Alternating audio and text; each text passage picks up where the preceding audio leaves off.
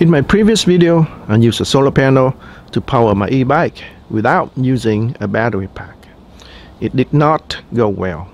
I was able to get to only about 8 miles per hour before the power cuts out. I added another solar panel in the back and I resolved the power problem, but I still was able to get to only about 10 miles per hour, and it's hard to control because it starts to fishtail.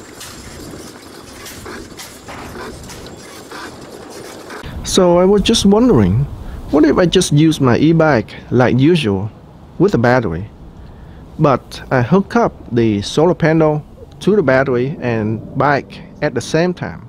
Would that increase my range, and by how much before the battery is completely depleted? And coincidentally, this solar panel puts out 63 volts open circuit.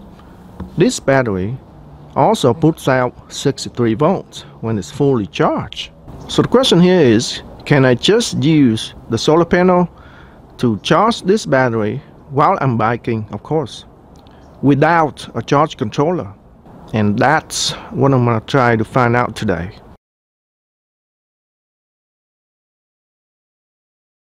Before I start the video, I gotta say, this video is for entertainment only. Please do not try this. If you hook up the solar panel to your battery without a charge controller, it will overcharge your battery and it's gonna explode. So right now it's end of October. Air temperature here is about 70 degrees Fahrenheit. That's about 21 degrees Celsius. But if you live in colder climate where temperature is below zero, the solar panel works more efficient when it's cold. It could put out more or much more than 63 volts. And that's gonna be for sure overcharging the battery. So please don't try this at home. This is for my experiments only. I've got everything connected, the solar panel, the trailer, the battery. Let me show you how I connect everything together. Here's the wire that comes from the solar panel, and it's connected to the battery in parallel. And before it gets to the parallel connection with the battery in here, I added a diode so that the electron flow only goes one way.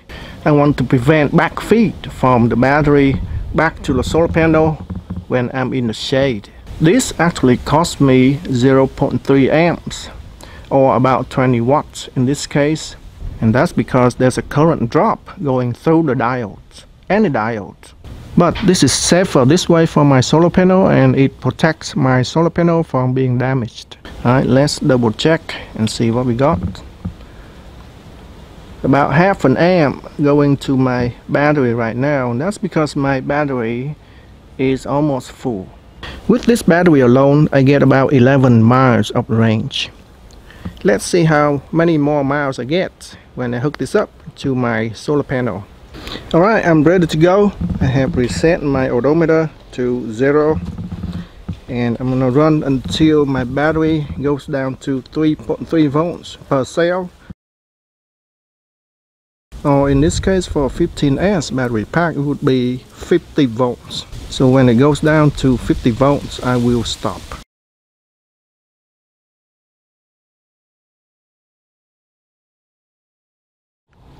I've gone for about 2 miles on this bike trail, and let's check this out. I've got 2.3 amps going to the battery right now from the solar panel, so that is pretty good.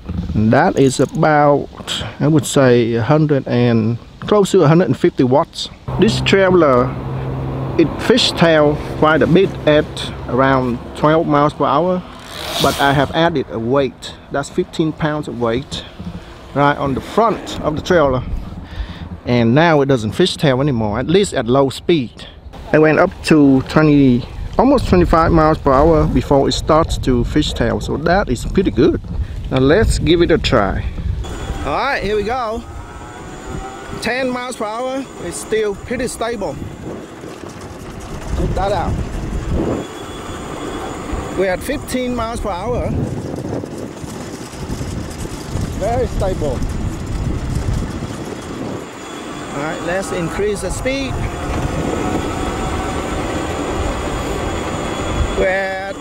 20 miles per hour. Check this out.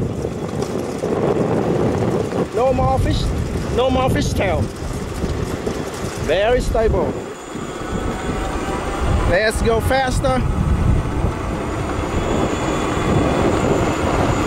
23, 24, okay, 25, almost 25. Check that out.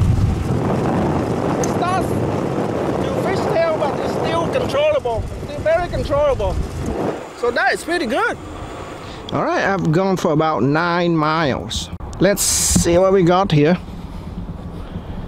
It's charging my battery at 2.5 amps. That's about 150 watts. Usually at 9 miles, my battery is almost dead because the range only 11 miles. But check out the battery voltage right now. 60.4 volts. That's almost full. That is very good. I didn't expect that.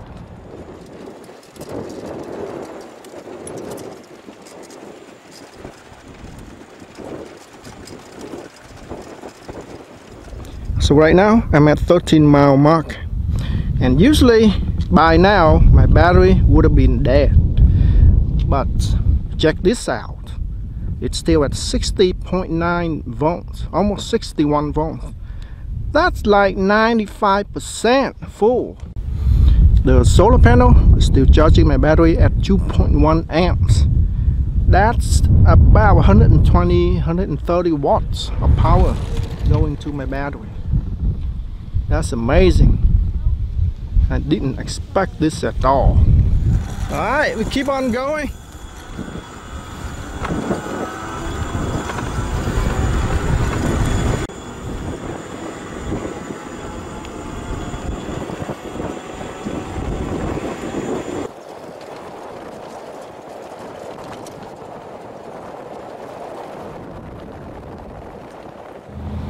I'm stopping at In-N-Out for lunch while I let my battery charge. Check this out. Battery is still at 59.6 volts. That's like over 90% full. And the solar panel is still charging my battery at almost 2 amps. That's about 120 watts. And right now I'm at 17.5 miles. So usually by now my battery is way long dead. Man, 2 amps charging, 59.6 volts. That's amazing. Yummy.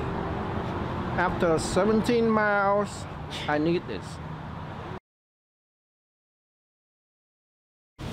I've just finished my lunch and it's been charging in the sun for about half an hour. Check this out. Battery now 60.8 volts. And it's charging right now at 1.2 amps. So the charging rate is slowing down because the sun is going down. And see how long the shadow is. But I still have plenty of power. 90% battery state of charge, so I can still go a long way. Let's keep on going.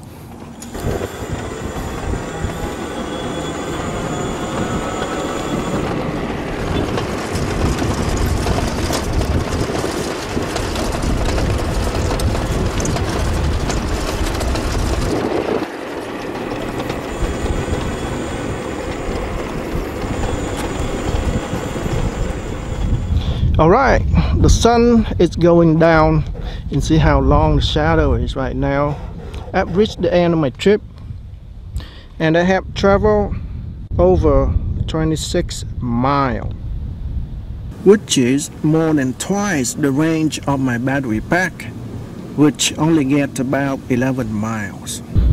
Now let's see what we got on the battery. Battery voltage 57.3 volts. That's about 3.8 volts per cell.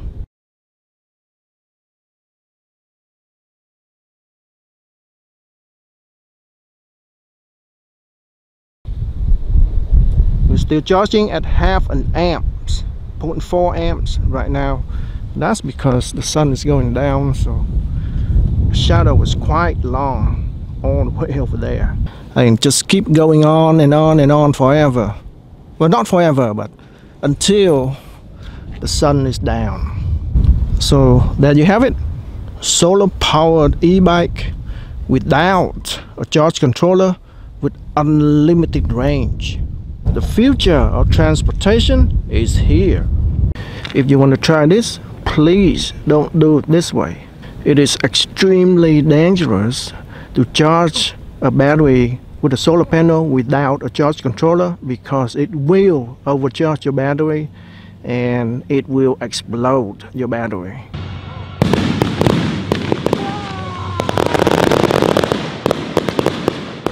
Instead, get yourself a charge controller. It's not expensive at all. Put a charge controller in here and you can have unlimited range for your e-bike. Wow, while I'm talking, you can see my battery has gone up to 57.4 volts.